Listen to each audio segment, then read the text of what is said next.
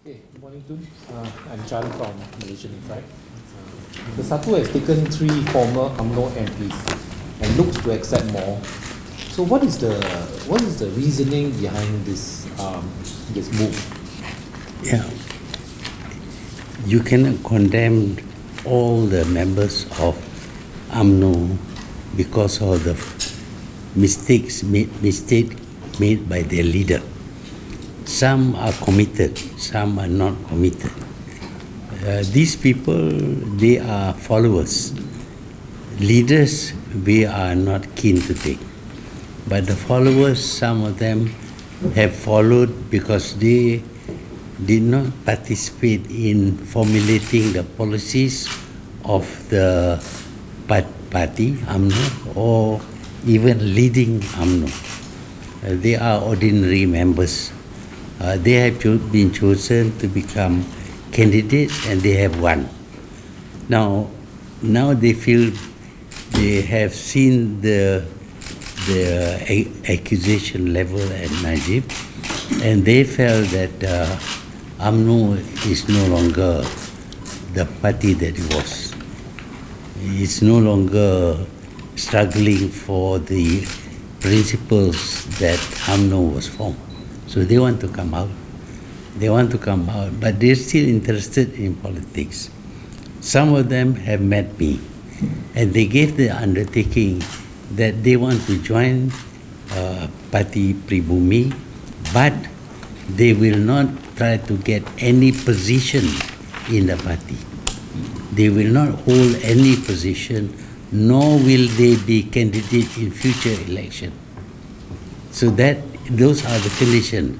And we told them to join Bersatu. There are conditions. Number 1, you must leave UMNO.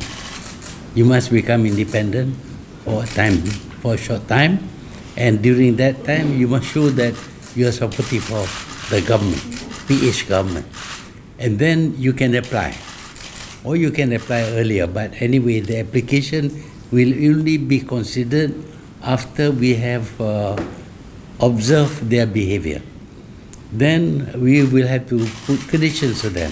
They can join, at least Bersatu, they can join, but they can hold no position in Bersatu. And if at all they contest, it will not be the present position. So they will come in as members. They have a following. These people have a following. As you know, in the last election, quite a lot of Malays supported UMNO. So UMNO was still popular in the eyes of some Malays. Those Malays must be brought out, because if those Malays support Bersatu, then Bersatu will become strong, PH will become strong. So that is our position. We're not taking leaders like, 2 or 3 names like I mentioned. Those leaders, no way they can come in. They are involved. There are cases against them. They will have to face the courts, but we are not accepting them. We are accepting only those leaders who are not implicated and who has not shown very strong support for Najib. And, some of them were cursing PH and calling me names and all that. Those people we cannot accept. It is not just freely coming into Bersatu. They have to be scrutinized and to see whether they qualify or not. So, even after the scrutiny, I think the problem now among Pakatan Harapan supporters is that many people are concerned that these people from UMNO will bring the rot into Bersatu and Pakatan Harapan. So how can you assure that the rot will not come? No, the leaders will not come. These are the followers. And these people know that the leadership of Bersatu is not easily influenced. The leadership of Bersatu actually came from UMNO. But these are the UMNO people who have their own minds.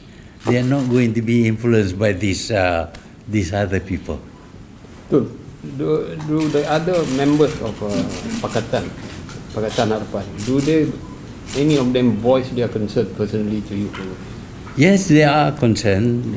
We are concerned also. We don't want to give the impression that UMNO is taking over Bersatu or any other party in Pakatan Harapan. But we are very serious about vetting these people. They want to come in, and I think in the villages they are still influential. We reject them, we may be rejecting voters, and they can bring in some voters, and I think it will strengthen Bersatu, it will strengthen Pakatan Harapan as well. Is this part of Pakatan's strategy to obtain 2/3 majority that it needs for? Yeah. Personally, I don't like a 2/3 majority. I want a strong opposition. But as you can see, the opposition is totally shattered. Everything has broken down. MIC is not functioning, MCA is not functioning, in Sabah they are not functioning. The whole of UMNO has split into so many parts. Some want to remain in UMNO, some want to come out, some want to give up politics. So there is no opposition that is credible at this moment. But we need, even when I was in the government before, when I was head of BN, I used to say that we need a credible, we need an opposition. Because without an opposition, it is like having no mirror to look at yourself. Then you think you are beautiful, but actually you are very ugly. Tun, there are also, like Nazri Aziz, he has said that because he cannot negotiate with you, he is negotiating with Anwar. So, are you concerned with this UMNO power play to curry favor with both you and Anwar? No, it is up to them. If they want to see me, I see them. They want to see Anwar, they can see Anwar.